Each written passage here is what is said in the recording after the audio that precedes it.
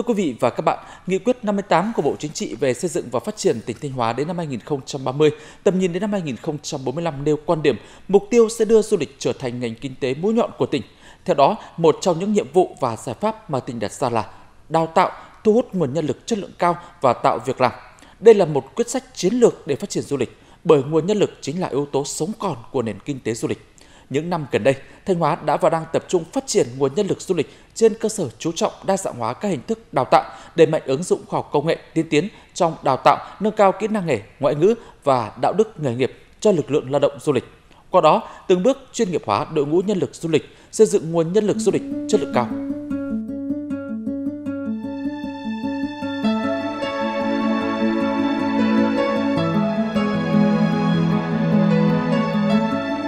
Du lịch là ngành kinh tế tổng hợp, mang nội dung văn hóa sâu sắc, có tính liên ngành, liên vùng và xã hội hóa cao. Trong đó, chất lượng nguồn nhân lực là một trong những yếu tố quan trọng để phát triển du lịch.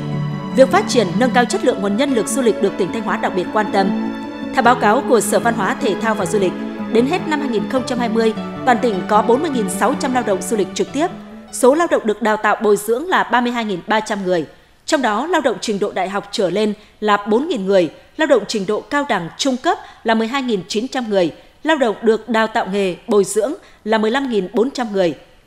Qua hơn 2 năm diễn ra đại dịch COVID-19, du lịch là ngành chịu nhiều tổn hại nhất và lực lượng lao động cũng sụt giảm cả về lượng và chất. Tuy nhiên, sau giai đoạn khủng hoảng vì dịch bệnh, nguồn nhân lực du lịch càng cần được tăng cường đào tạo để cung cấp ra thị trường một lực lượng lao động chuyên nghiệp đủ sức cạnh tranh.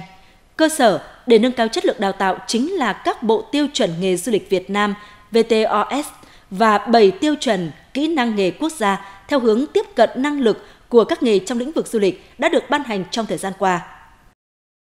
Trường Đại học Văn hóa, Thể thao và Du lịch Thanh Hóa là cơ sở đào tạo nguồn nhân lực du lịch quy mô lớn, cung cấp nhân lực cho ngành du lịch trong và ngoài tỉnh. Để đáp ứng yêu cầu ngày càng cao của xã hội, nhà trường đã chuyển đổi chương trình và nội dung đào tạo theo hướng tiếp cận năng lực, chú trọng kỹ năng thực tế, thực hành cho sinh viên. Với phương châm chất lượng đào tạo là lựa chọn hàng đầu và giải quyết việc làm là ưu tiên số 1, nhà trường gắn kết chặt chẽ với các doanh nghiệp để thực hiện 4 cùng. Theo quy trình đào tạo khép kín, các giảng viên, học viên có 30% thời gian thực tế tại các doanh nghiệp. Vì vậy, đơn vị thường xuyên phối hợp với các doanh nghiệp, các tập đoàn hoạt động trong lĩnh vực du lịch lớn trong và ngoài tỉnh để gửi học viên đi thực tế thực tập. Ngoài ra, hệ thống chương trình giảng dạy cho sinh viên chuyên ngành du lịch được nhà trường thiết kế trên cơ sở được tích hợp đầy đủ kiến thức, kỹ năng, trình độ theo yêu cầu chuẩn đầu ra của ngành du lịch Việt Nam. Hơn 90% số học viên của nhà trường sau khi tốt nghiệp tìm được việc làm, có thu nhập ổn định và được các đơn vị tuyển dụng đánh giá cao. Năm 2022, nhà trường đã đào tạo và cung ứng được hơn 1.000 lao động du lịch. Dự kiến năm 2023 sẽ tuyển dụng và đào tạo cho gần 2.700 người các loại bậc hệ. Các em sinh viên thì khi mà các em đến đây thì với cái nền kiến thức cơ bản mà đã được nhà trường đào tạo cũng như các cái kỹ năng mà nhà trường đã đào tạo thì cũng đã đáp ứng được khả năng làm việc khoảng 6 đến 70%. Và trong quá trình khoảng 2 tháng thực tập ở đây thì các em trau dồi thì có thể tự mình thích ứng được với công việc và đi ra ngoài có thể làm việc được rất là tốt. Thì đối với lại Mường Thanh Thanh Hóa thì trong thời gian qua cũng có một số bạn ở bên trường Đại học Văn hóa và trường Đại học Hồng Đức đã làm việc tại khách sạn và bây giờ cũng đã trở thành những nhân viên cốt cán của khách sạn. Trường Đại học Văn hóa, Thể thao, Du lịch Thanh Hóa thì có 3 trụ cột đào tạo, đó là văn hóa, thể thao và du lịch. Trong đó du lịch là một trong những lĩnh vực mà nhà trường chú trọng và lựa chọn đó là ngành đào tạo mũi nhọn. Và cũng như các cái trường đại học khác và trên địa bàn với các cái trường đại học trên địa bàn thì trường Đại học Văn hóa, Thể thao, Du lịch Thanh Hóa sau đại dịch Covid-19 thì cái nhu cầu đào tạo du lịch cao và nhà trường cũng đang xây dựng lại cái chiến lược đào tạo du lịch.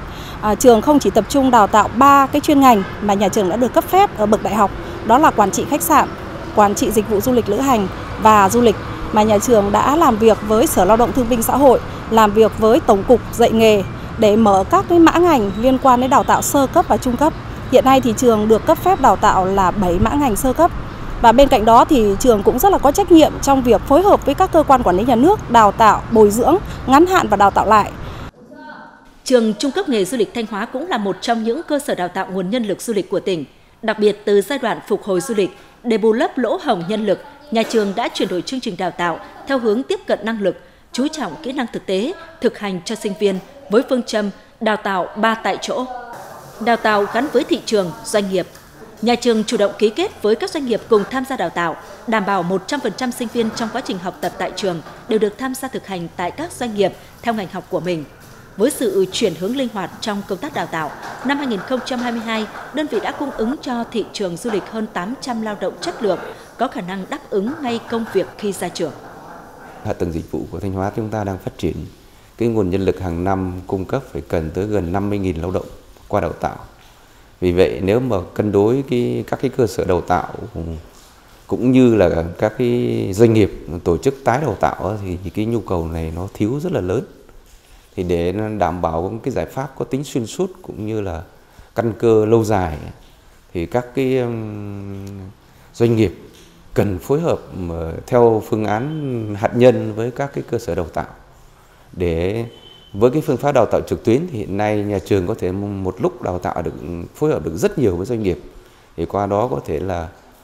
truyền tải được cái kiến thức, cái kỹ năng cũng như cái thái độ lao động cho cái lao động du lịch. Ngay sau khi dịch bệnh kết thúc, ngành du lịch đã phục hồi nhanh chóng. Việc từng bước tính toán cơ cấu lại thị trường khách, giữ chân nguồn nhân lực chất lượng có kinh nghiệm được các doanh nghiệp hết sức quan tâm. Nhiều doanh nghiệp du lịch đã sắp xếp lại bộ máy, cố gắng giữ những nhân sự cốt cán để không mất nhiều thời gian tìm kiếm đào tạo lại. Đây được xem là giải pháp hợp lý để thực hiện chiến lược phát triển du lịch một cách căn cơ, bền vững. Đơn vị tôi thì làm chuỗi khách sạn của Đưa Nghị thì về nhân sự cũng rất là quan trọng. Tại vì bây giờ đấy khách về với Thanh Hóa mình không phải là về thắng cảnh nữa, về chất lượng dịch vụ là chính. Thì hiện tại nguồn nhân lực cũng rất là khó khăn. Chúng tôi thì vì chúng tôi vẫn duy trì hoạt động quanh năm,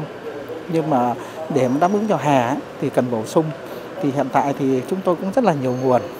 Thứ nhất là tuyển dụng từ xa, thứ hai là liên kết với trường đại học, nhất là trường đại học Huế, lấy những sinh viên đã được đào tạo về khách sạn để làm việc. Nhanh chóng cái củng cố lại cái lực lượng lao động trong ngành để làm sao nâng cao cái chất lượng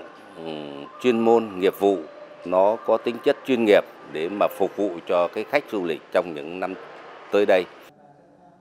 Năm 2022 và những tháng đầu năm 2023, Sở Văn hóa, Thể thao và Du lịch cũng tập trung đẩy mạnh đào tạo, tập huấn nghiệp vụ cho đội ngũ làm du lịch, đặc biệt là tại các khu du lịch sinh thái cộng đồng. Ngành du lịch Thanh Hóa đã tổ chức nhiều lớp như quản lý nhà nước về du lịch, bồi dưỡng hướng dẫn viên tại các khu điểm du lịch, cập nhật kiến thức định kỳ cho hướng dẫn viên, dạy nấu ăn cho các hộ kinh doanh lưu trú tại các huyện Quan Hóa, Thường Xuân,